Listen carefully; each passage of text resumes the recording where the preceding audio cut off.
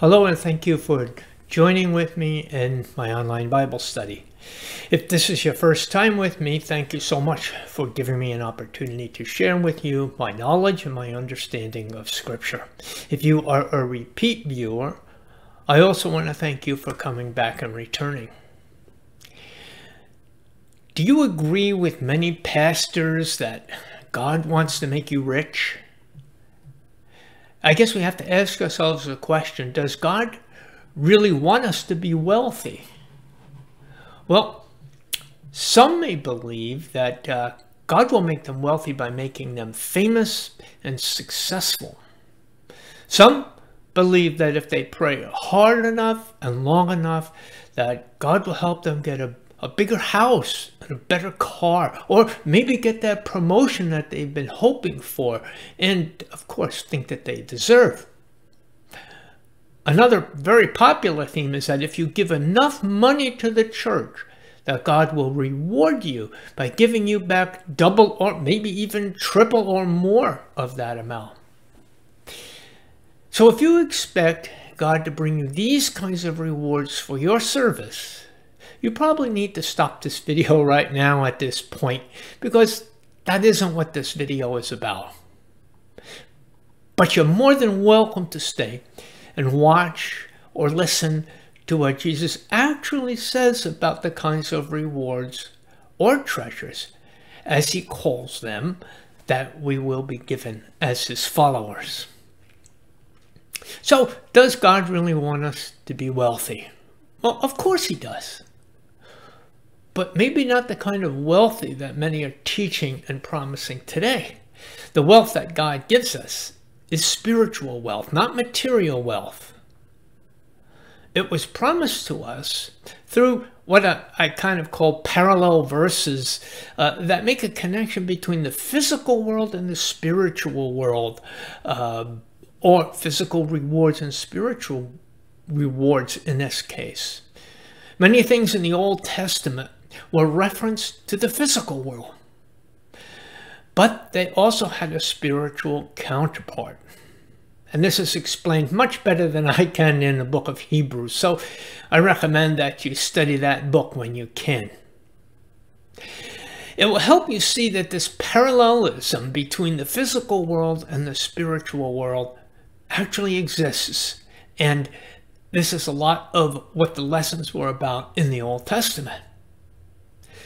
But the physical world, along with its wealth, was only a token of the spiritual wealth that is the true wealth that God promised. As both Paul and the author of Hebrews, he called them shadows of things to come. But it seems that many pastors and many teachers are having a hard time getting past the shadows of the physical world and into the spiritual kingdom of God. I guess that you can't have shadows unless you have light. Believers prosper in spiritual things, and Jesus taught us not to seek out worldly rewards, but to seek out spiritual treasures that would last forever. He says this in Matthew chapter 6, verses 19 through 21 from the King James Version. Lay not up for yourselves treasures upon earth, where moth and rust doth corrupt, and where thieves break through and steal, but lay up for yourselves treasures in heaven, where neither moth nor rust doth corrupt, and where thieves do not break through nor steal. For where your treasure is, there will your heart be also. So it's obvious from this verse that Jesus was not promising us bigger houses and sports cars, but he continues in Luke chapter 18, verse 22. Now when Jesus heard these things, he said unto him, Yet lackest thou one thing, sell all that you hast, and distribute it unto the poor, and thou shalt have treasure in heaven, and come, follow me. What a great and wonderful invitation. Will you give up all your wealth to be able to walk with Jesus? That's a question that you need to ask yourself.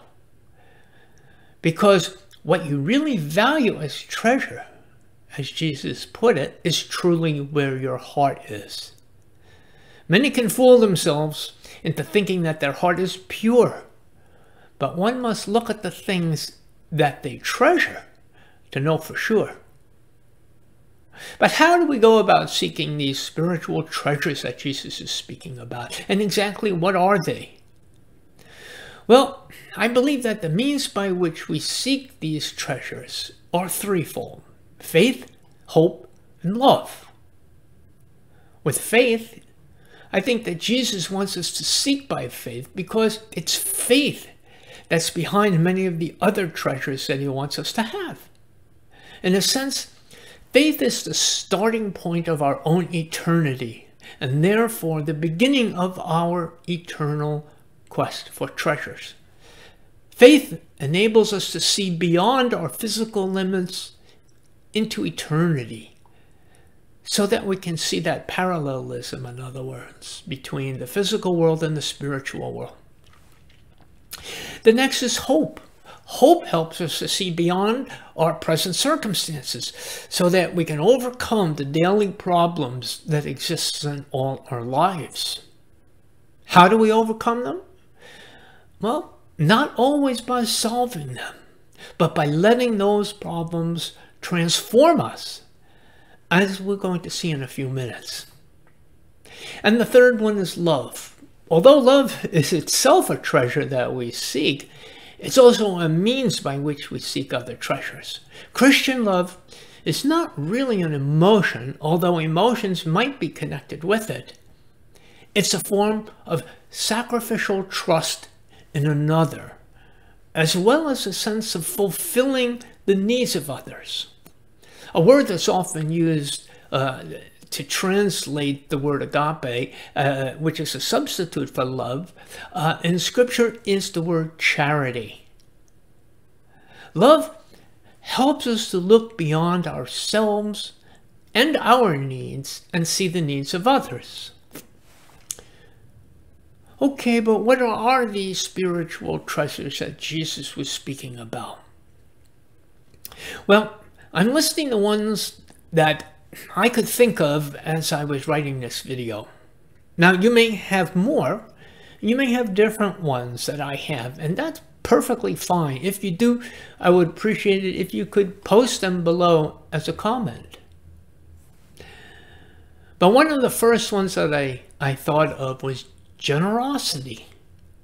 True generosity is not limiting charity to what we have, but to what another needs. And kindness, to truly care about another person. You can give all that you have to charity and still not do it out of kindness. You might be doing it because you think God is watching and he's going to reward you for this.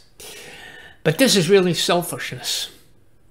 Kindness is doing it for the sake of the other person, not for your own sake in any way. A third one I thought of was compassion. Compassion is certainly another eternal treasure. It's a lot easier to find fault with people, why they sometimes get themselves into circumstances that they're in, rather than to put that aside and to realize it could have just as easily have been me who made that mistake and got into that situation. We must choose compassion over judgment. Compassion is to be sympathetic to another and to really want to alleviate the problems of another. It's not simply trying to appear to be a good Christian so everyone will think highly of us. It's doing it from the heart, not from the head. Forgiveness, or the ability to forgive, is definitely another treasure.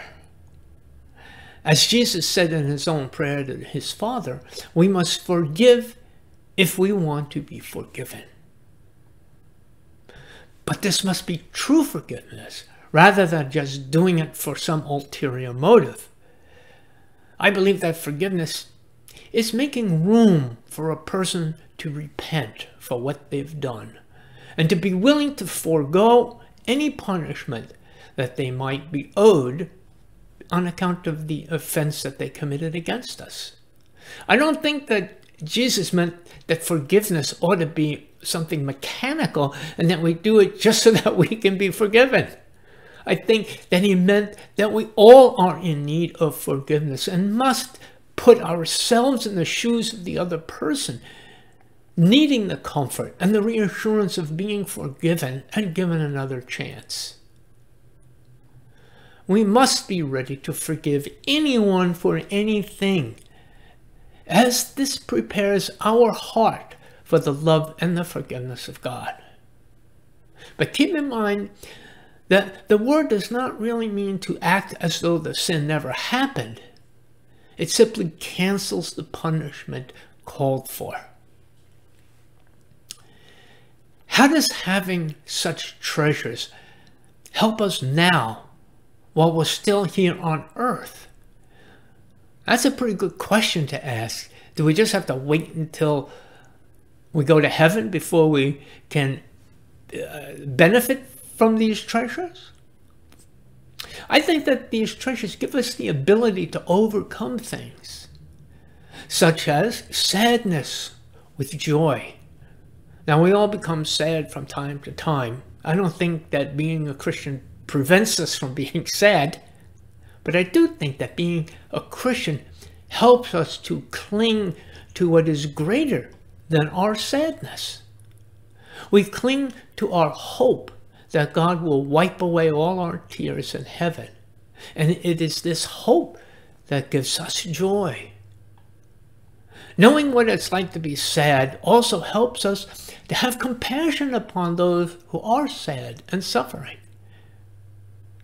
Sadness is transformative because it forces us to see the truth about this world and its consequences.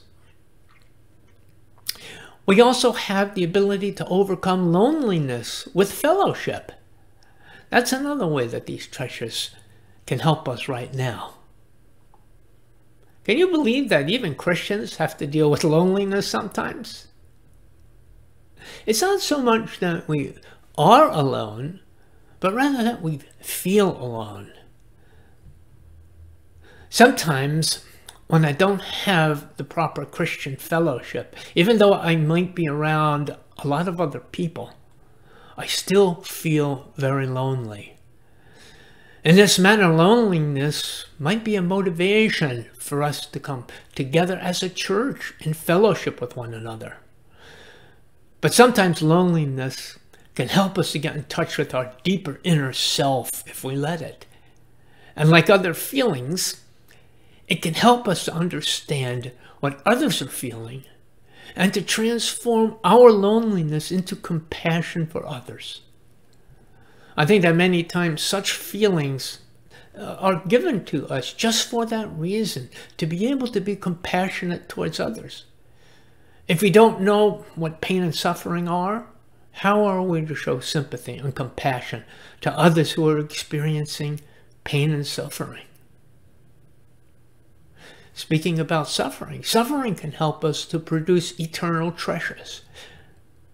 Jesus tells us in Matthew chapter 5, verses 10 through 12, "Blessed are they which are persecuted for righteousness' sake, for theirs is the kingdom of heaven. Blessed are ye when men shall revile you and persecute you, and shall say all manner of evil against you falsely for my sake. Rejoice and be exceedingly glad, for great is your reward in heaven. For so persecuted they the prophets which were before you." And Paul, he certainly understood the value of suffering. We know that from Acts. But in 2 Timothy chapter 3, verse 12, he says this, "Yea, and all that will live godly in Christ Jesus shall suffer persecution." You know, we don't need to create artificial circumstances to suffer persecution as a Christian, as some seem to be doing today. It's simply existing as a true child of God that warrants others to hate us. because we're witnesses to the power of the truth of Christ by the example of our newfound righteousness. And Peter says this in 1 Peter chapter 3:14.